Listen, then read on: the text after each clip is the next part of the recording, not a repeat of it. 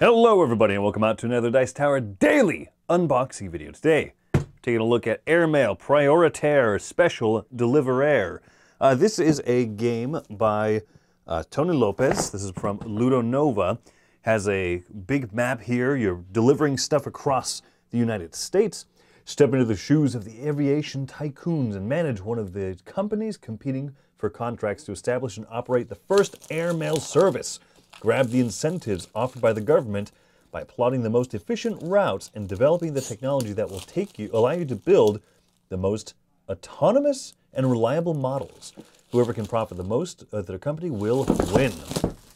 I like this packaging a lot. There are a lot of games that do this already, but I think it's a pretty good look overall. Bam! That might look like a lot of air in the box. Because it is. I don't really know what else to say than that, but these pieces are very cool looking. All right, where to start even? I just want to ogle over all of this. I'm very charmed by the look of this game. I love this era of aviation and history and stuff. Nice plastic airplane pieces over here. Those look good. They come in a bunch of different colors. I'm not sure yet if those are player colors. Maybe I should be looking at the rulebook first, but nah. How many players was this, actually? I didn't even... Here we go. This one says 2 to 5 players, 30 to 75 minutes, which I like the sound of that. Age 10 plus. I think the brown of this box is messing with the warm-cool of the camera, by the way. So if you see it kind of fading orange or fading blue, it might be because of that. I love these gear tokens. These gear tokens are excellent. I really like that. And of course, the dollar trackers here, those are really neat looking too. So I'm liking the pieces, the overall appearance, and the look of this. You know what? Let's dive into the rule book a bit. So maybe I could speak a little bit more to kind of what's going on here. Spanish rule book, English rule book. 1925, it says. All right, so you got a map of the United States here. Double-sided map, actually, United States and Canada. That's pretty cool. Different maps, income, technology, and planes, and then packages represented by cubes. So, blah, blah, blah. Set up your general objective here. Transport packages between different divisions of the country. Comply with the Postal Service decrees. Make express deliveries. I'm all about that. So, it takes place of an indeterminate series of rounds in which, starting with the starting player, proceeding clockwise, each player in turn must choose between two options. Play a permit card from their hand or ask for a grant.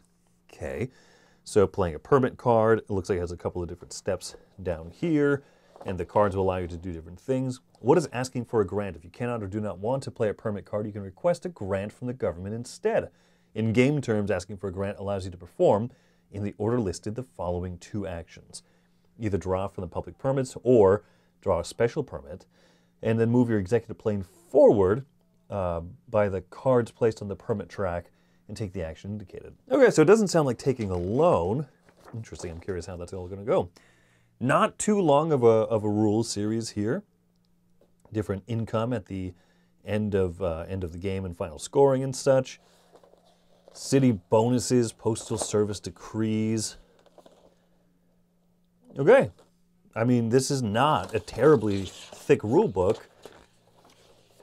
Everything looks bright and kind of well illustrated, so I like the look of that. It doesn't seem like I'll have too hard of a time parsing this, but this is a big board. Oh my goodness. Okay, hold on. I need to figure out what's going on here. Holy macaroni. Oh. Oh. I did not have the camera set up for this. Oh my goodness. That is bigger than the shot for sure. This is a shockingly large board actually, especially because a lot of the space here is the northern tundra area of Canada, kind of unused. Well, you got income tracks and stuff down here on the bottom, and you've got cards that go around the outside. This is all gets seated with those cards. I guess that's going to be the I mean, on all four sides of the board look like this. Let me attempt to flip this over to the United States side, show that one off as well. massive! I cannot understand how big this board is. I was expecting 2/3 of the size of this, maybe, tops. But my goodness, this is massive. It's very, I mean, it's plain, simple colored chunks and stuff, but I feel like it looks nice for all of that. Oh my goodness. Have I mentioned how big this board is? Look how many folds that is. Okay, well anyway, wow. Cubes, hey, there's cubes in this game. Cubes look fine, the player colors, you know, I'm not sure how distinguishable they are necessarily. They're very plain colors. I'm not sure if they intentionally chose ones that maybe are differentiable a little bit easier. You got some tokens here. Clearly, the big thing popped out easy. The rest of these pop out just fine. Comes with some bags. I mean, there is surprisingly not that many components, but did I mention that it comes with a gigantic board? So I'm going to guess that these are maybe the post office decrees.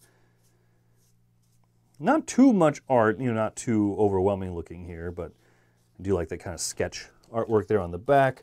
Let's take a look at some more of these cards here. You know, if the packaging will open, that is. Yeah! Ha ha! Tricked it. Come now, Mr. Tumnus. Here we go.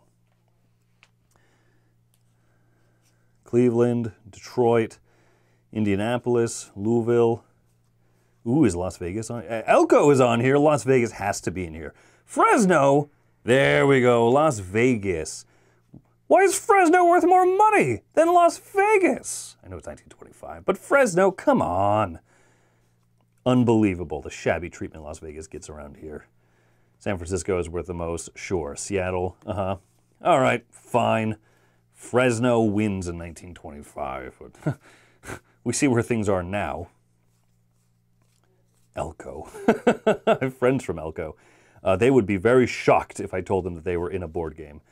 In fact, yeah, let me find the Elko card again. Yeah, I'm going to show this off to them. Bam! They made the map, baby. All right, so that's cool. You see the different divisions, and you also see that there's the Canadian deck, and then, of course, the United States deck, obviously depending on the map, the side that you're playing on. So there you go, folks. Just a nice little look there inside of the box of Airmail. Thank you for coming by another Dice Tower daily unboxing video. I hope that you all have yourselves a fantastic day.